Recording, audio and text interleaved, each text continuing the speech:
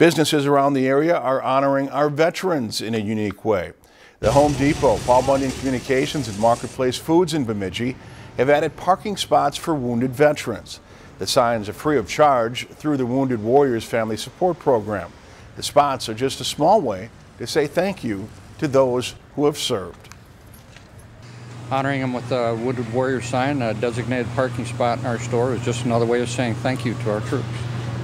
It's a big thing with us. I have a son that's retired from the Navy, and that recognition goes a long way with the troops and with our veterans.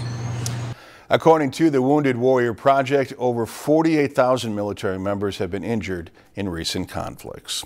If you've enjoyed this segment of Lakeland News, please consider making a tax-deductible contribution to Lakeland Public Television.